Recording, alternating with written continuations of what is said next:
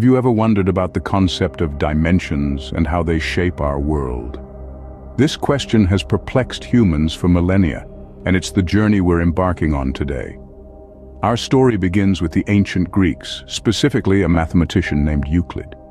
He is often referred to as the father of geometry, and his work laid the foundation for our understanding of the first three dimensions. Euclid's principles of geometry helped us understand the world around us in terms of length, width, and height, forming the basis of the three-dimensional space we inhabit. Let's break it down a bit. Imagine a dot. It's the simplest form of existence, with no length, width, or height. That's our zeroth dimension. Now, stretch that dot into a line. You've just created the first dimension, length. Add another line perpendicular to the first, and you've got the second dimension, width. It's like a sheet of paper or a computer screen. Now imagine stacking multiple sheets of paper. What you've added is depth, creating a three-dimensional object. To understand this in a more practical sense, think about your daily life. When you walk down the street, you move forward. That's one dimension. You can also move left or right, adding a second dimension. Lastly, you can jump, adding the third dimension. Together, these three dimensions shape our physical reality. But what about objects in higher dimensions? Why can't we see them? It's not because they don't exist. It's because our senses and physical bodies are only equipped to perceive and interact with a three-dimensional environment. It's like trying to explain colors to someone who's been colorblind since birth. They simply lack the tools to perceive it. Now that we have a grasp on the first three dimensions, let's delve into the more abstract and intriguing higher dimensions. As we move forward, we'll explore concepts that challenge our traditional understanding of reality. So, buckle up. It's going to be a thrilling ride. Can you imagine a dimension beyond the three we live in?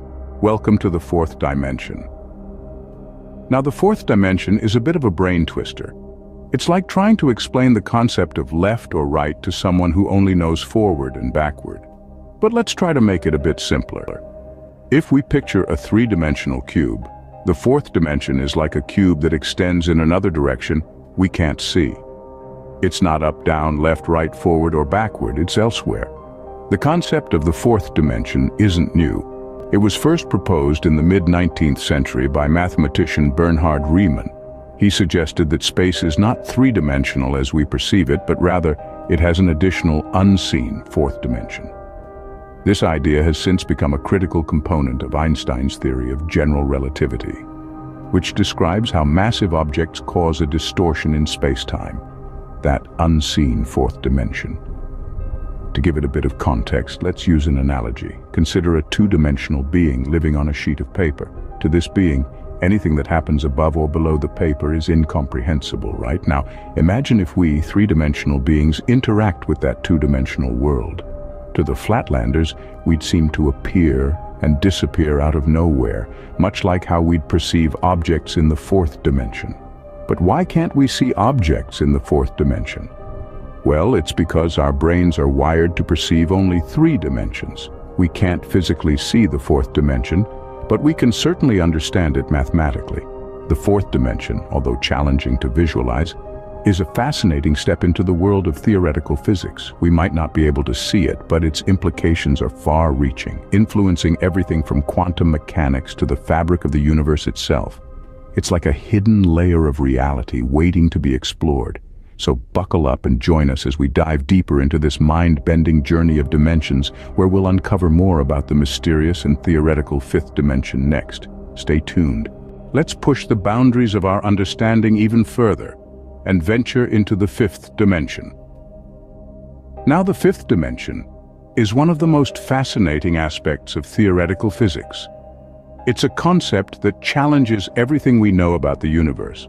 But before we dive into it, let's take a moment to revisit the dark matter and fermion particles we mentioned earlier. We know that dark matter is a mysterious substance that we can't see or touch, yet it makes up about 85% of the universe. Fermion particles, on the other hand, are the building blocks of matter. So how do these connect to the fifth dimension?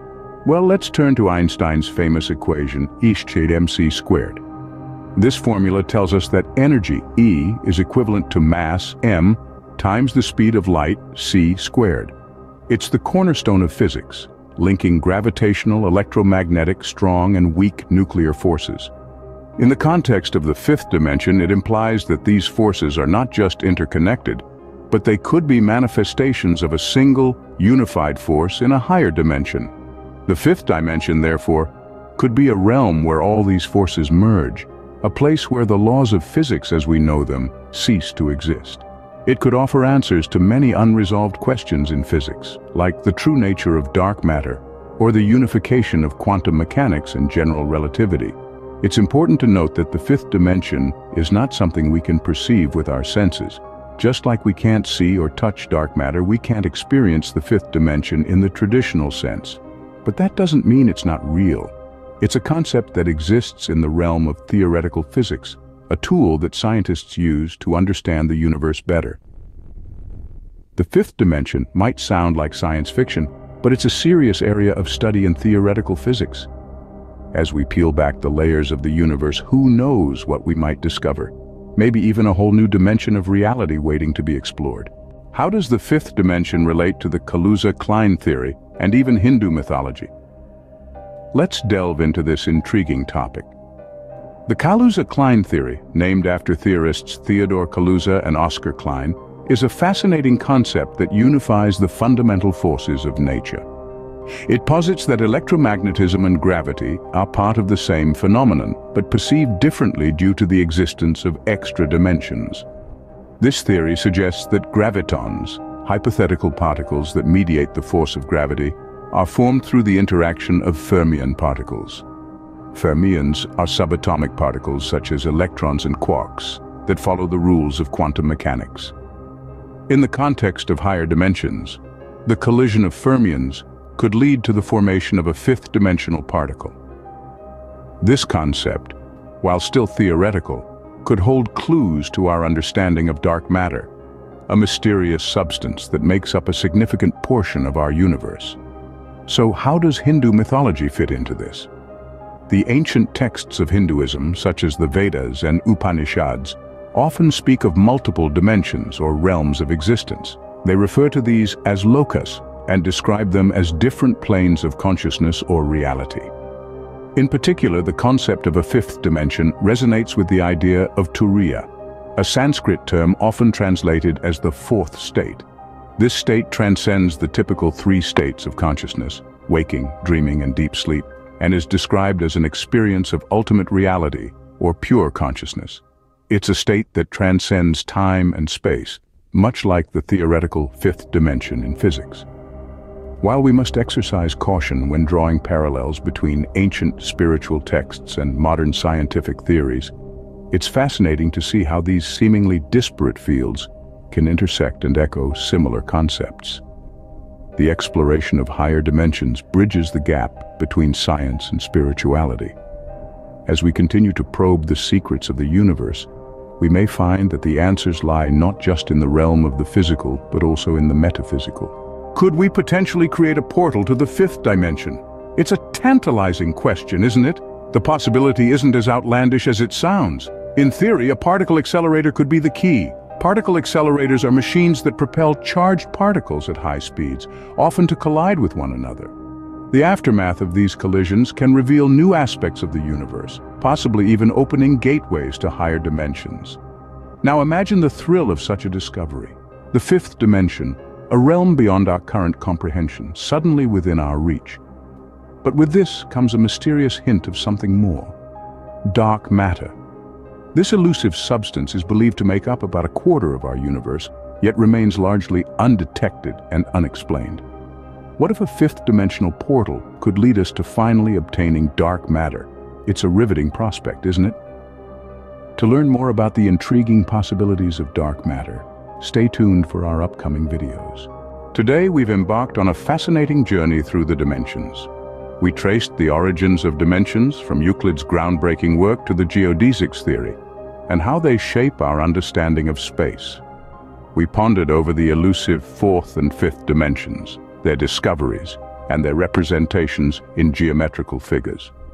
We've seen how these higher dimensions are hidden from our everyday perception and how they tie into theories of dark matter and fermion particles.